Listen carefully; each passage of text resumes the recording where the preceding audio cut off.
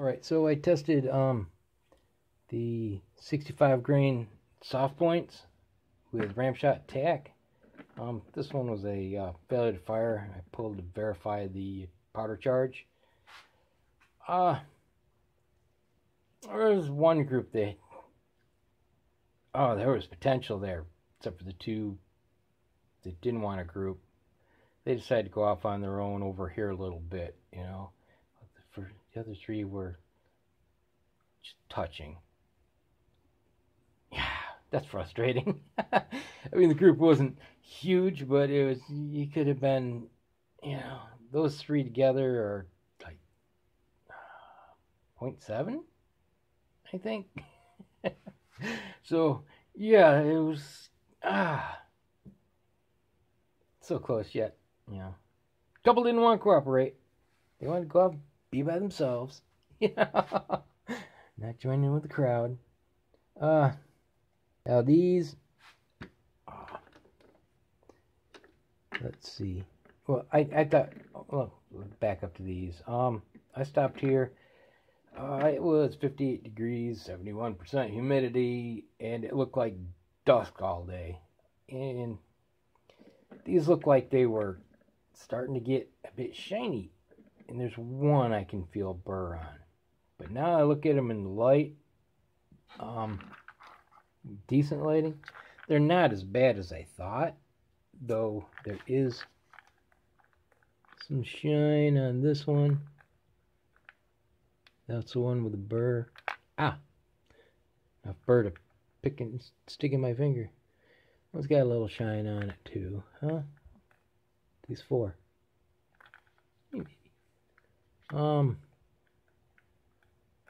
Couple of these got a little shine, but really not nearly as bad as I thought. And so I may, revisit these two and see where to really stop. Let's see.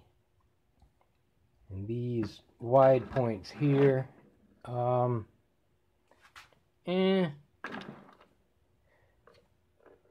wondering with these, maybe different powder may act differently. Let's see. I'll roll on targets and chrono data. Those wide points, there was the first group started to look okay, and then one went left and one went right, and yikes. Again, don't know if it was me or the bullets. And, well, these definitely think I should make up more and try a wider range. Maybe different powder. There's a couple that hit paper, and I don't know where the other two went. Or three went, actually. I only shot 4 because the first one, I wanted to check chambering. So, basically, I let it in slow, and I didn't let it go in all the way, but I didn't realize it. So when I pulled back my charging handle, it didn't extract the bullet. And by that time, I'd come back far enough for it to pick up this one, and then I slipped, and it jammed it into the base of the other bullet and shoved the bullet into the casing a little bit. So I skipped that, I wasn't sure how far. And these are loaded with 25 grain. Originally, I was going to load it with 25.6, same as this one. But then I wasn't too sure, and I backed off. And I'm wondering, maybe I needed to go up higher. I don't know. Maybe there just wasn't enough charge because of them being flat. But they did chamber fine. There's no problem with any of these chambering. Just, running them out of the mag. So, that part was cool anyway. Like I said, some wild groups, and I think what I need to do is, excuse me, put a layer of paper. There's at the range, there's a steel frame, and they slide plywood in there, to staple to. The one I'm using, it'll take 2 4x8 sheets of plywood. I've got one in there, and though I was the first one to put any holes in it last week, if I miss my target, it's somewhere on there, and is it mine? Is it not? What I think I need to do is take, like, I don't know, maybe the packing paper from, they send those, and they pack it and they put the sheets, long sheets of packing paper in there. Maybe line it with that and then put my targets over that so that I can at least see if I hit plywood, or in the case of one of these two groups, one of them I don't think even went within the frame. I'm not sure, but I shot it. It usually, they go through, and I don't see anything until I walk up, check, I look behind, and you can see a row of where I've been hitting. Well, this one, up and to the left, I see a poof of sand. So that baby, it was way off. Usually I don't see these kinds of things, but that one I did. So something went very awry with that round. Whether it blew apart in the air, or for some reason, somewhere along the line, it went off on its own tangent and didn't play well. So, yikes. I have to look at the chrono data. I don't remember where I was pushing them. I think they were somewhere around 2800, 2850, somewhere around there, if I recall. But I'm not sure.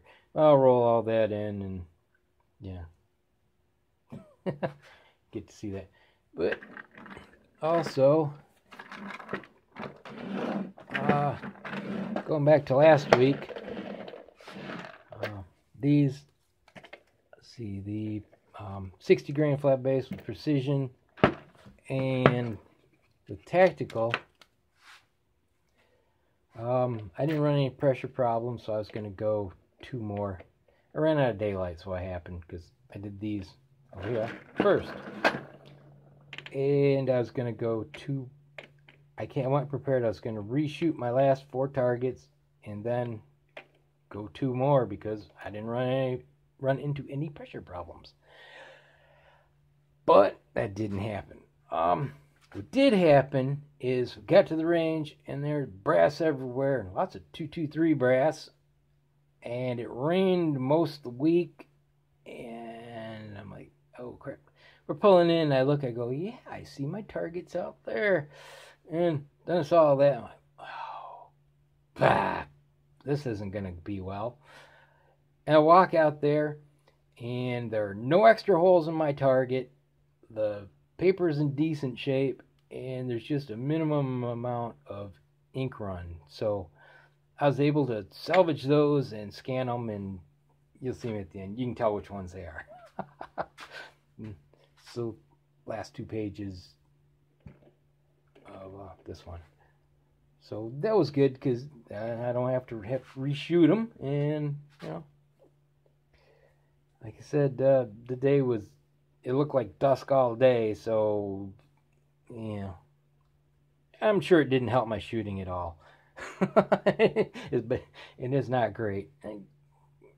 There were some that weren't too bad, though. So, which one is it? I think it's this one or this one. In the chrono data, I forgot to back out of archive mode, so they're run together. So I had to do the math and edit it in.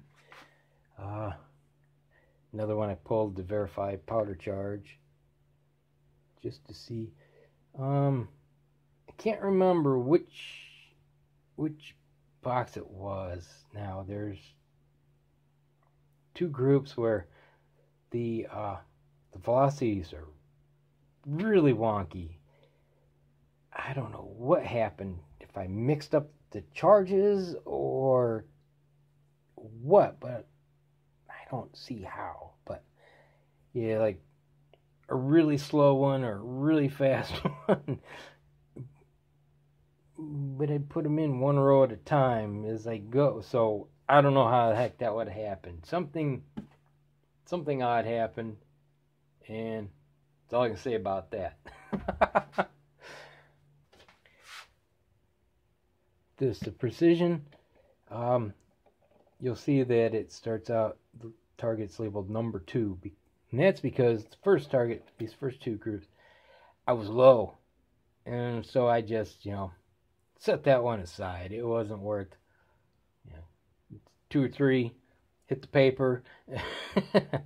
I had to come up a bit with my scope. I was really surprised that they were that far off. So I had to adjust things, either up or down, left or right, as I went with some of these, because the point of impact shifted a bit on some of them, so I had to dial things in a few times instead of just going with it and seeing where it goes. Not, you're into the next target or well into the next target kind of thing. You go, yeah, no, let me dial that back a bit. So, yeah, I'll roll all that in and make of it what you will. And I'll see you next time. God bless.